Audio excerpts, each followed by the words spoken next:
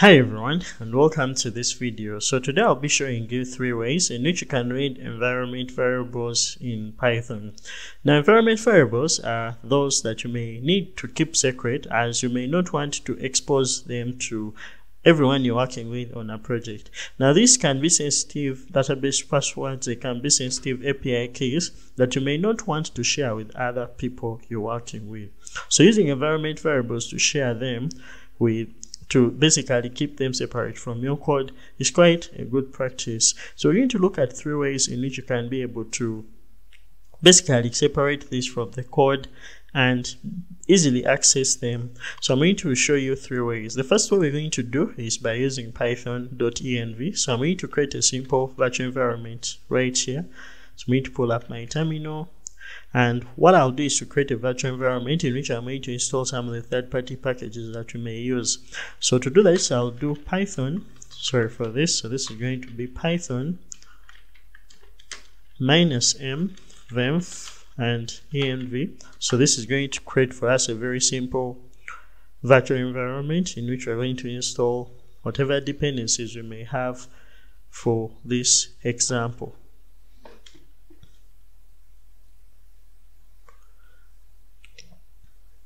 Now that our virtual environment has been installed, let us go ahead and install our Python.env. So I'll do that with first activating our environment with source env. So I'm on Windows, therefore we should go to the scripts folder and then activate. And after activating our virtual environment, I'm going to go ahead and install our Python.env with pip. So this is actually pip. If you're on Linux, you'll have access to pip 3. So I'm going to use pip. And then I'll go ahead and install Python.env. So I'll press enter. So this will go ahead and install our Python.env within our virtual environment. Once this is done, then the next thing is going to be to basically use it to access our environment variables. Now I'm going to go ahead and create a very simple Python file here. I'm going to call it main.py. And after creating this file, what we need is to import the load.env function. So the load.env function is what will allow us to basically read these environment variables from our file. So I'll begin by saying from .env, we are going to import our load.env function. And after importing it, we are going to simply come and call it with load.env. Right after calling it, then we are going to access these environment variables by using our OS built-in package. So I'm just going to come here, and all I have to do is to say import OS. And right after doing that, I'm just simply going to come, and all I have to do is to access any of the environment variables that we want to access. So to do that, I'm just going to come here, and let's say we want to access our database URI. So I'll copy its key, which is database URI. And after doing that, I'll basically create a variable which I'm going to call database URI. And after doing that, then I'll use OS to access that specific environment variable. So I'll do that with os.get,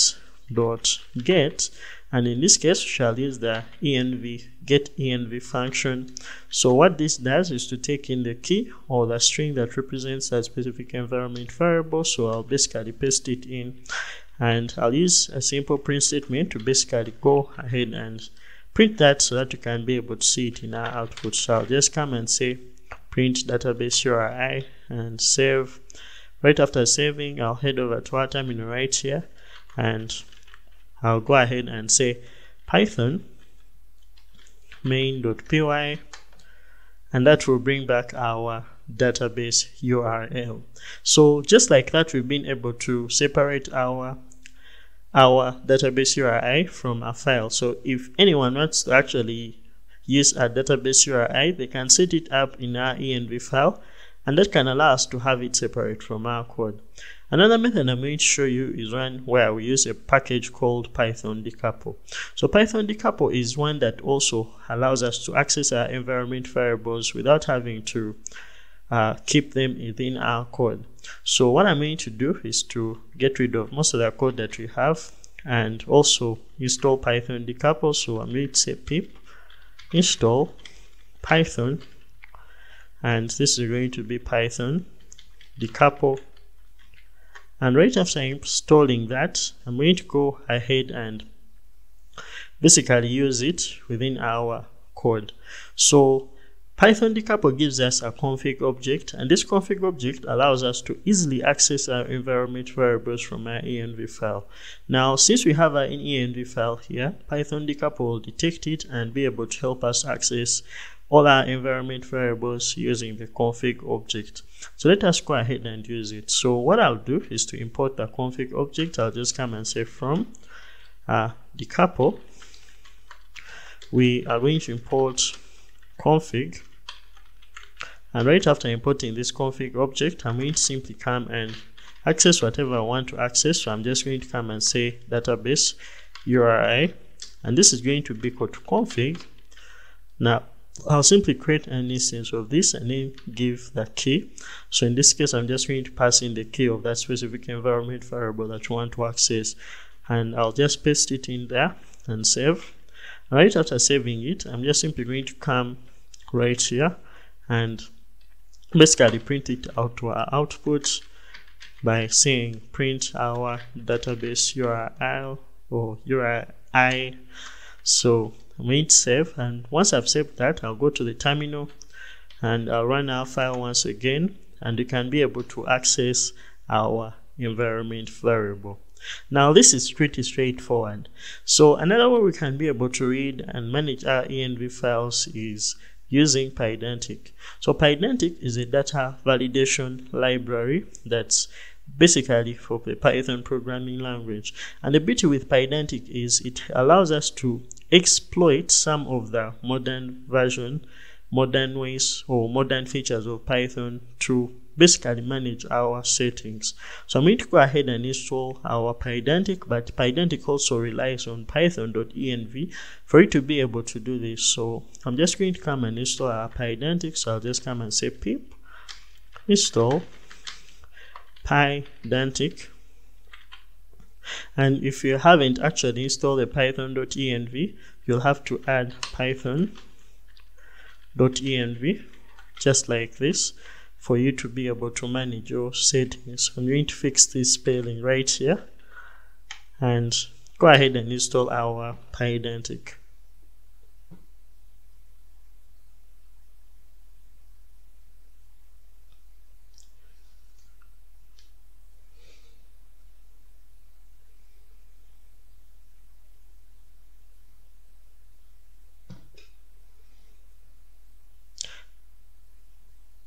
Now that Pydantic has been installed, let us go ahead and try to use it to access our environment variables. I'm going to clear my terminal right here, and then I'll go and get rid of most of the code that we have here. So Pydantic provides for us a base settings class that allows us to create one class that has our settings, one specific configuration class, and this is wonderful. And it also uses type hints to allow us to basically manage our settings and help us to validate which kind of data that we may be passing in as a key. So let's look at an example. So the first thing I'll do is to import our base settings class and be able to create a class of our settings. So to do that, I'll just come and say from Pydantic, we are going to import our base settings class. And right after importing this base settings class, I'm going to come right here and say that we're going to create a class and we're going to call it our settings class. Now when you have this settings class, it has to inherit from our base settings, so I'm just going to come and say base settings, and I'm going to get rid of this. And once we have this, then we can go ahead and define each of the fields that we want in this class, and these are actually the fields on our environment variable file, which is our .env. So I'll begin by reading most of them. So we have a database URI, an API key, and a secret key. So the way we're going to do this is by basically specifying the key as well as the type of that specific key. We can also provide defaults in case we do not have a specific env variable. So we shall begin with our database URI, and I'm just going to come and do that by specifying the key. So we need to be aware of the key we used right in here. So I'm just going to come and say database URI, and in this case I'll specify the type, and this type is going to be a string type. However, also Pydantic provides for us a specific type for Postgres URLs, Redis URLs, and so on, as we are going to see. So we shall begin by making this a string. So right after providing this as a string, we are also going to go ahead and provide our API key. So we're going to come and say API key, and this will also be a string.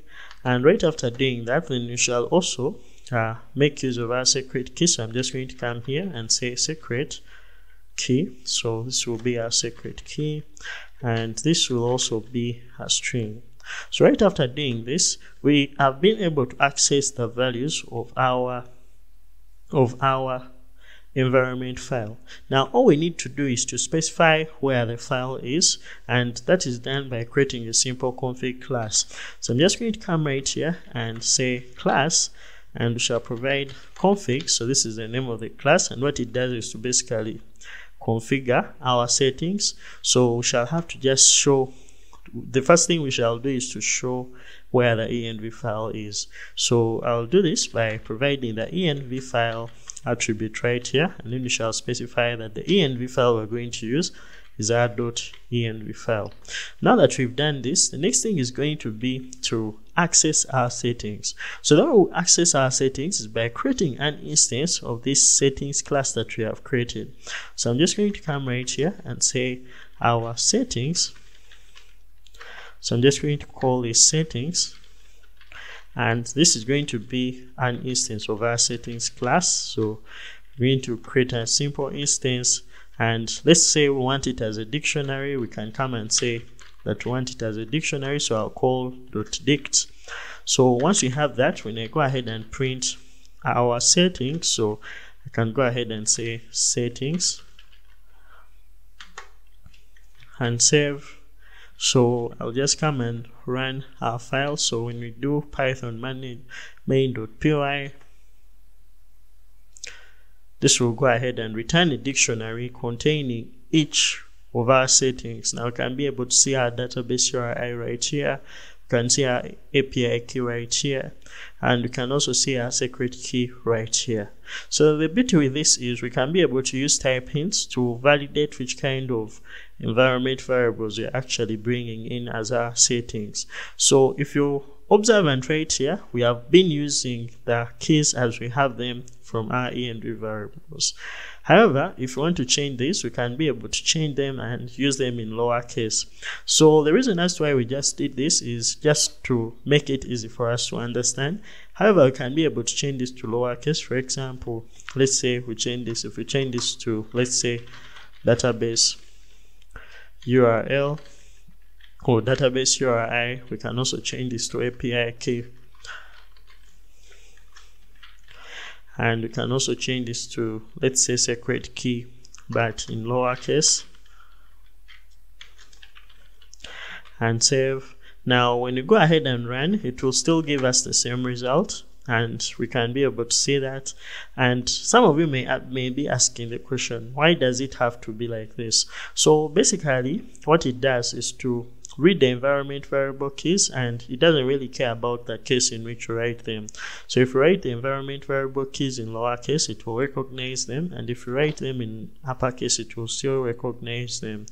However, if you want to basically set it so that it only reads them within the uppercase, or so that it reads them as the original keys, you can use a certain setting here that basically allows that.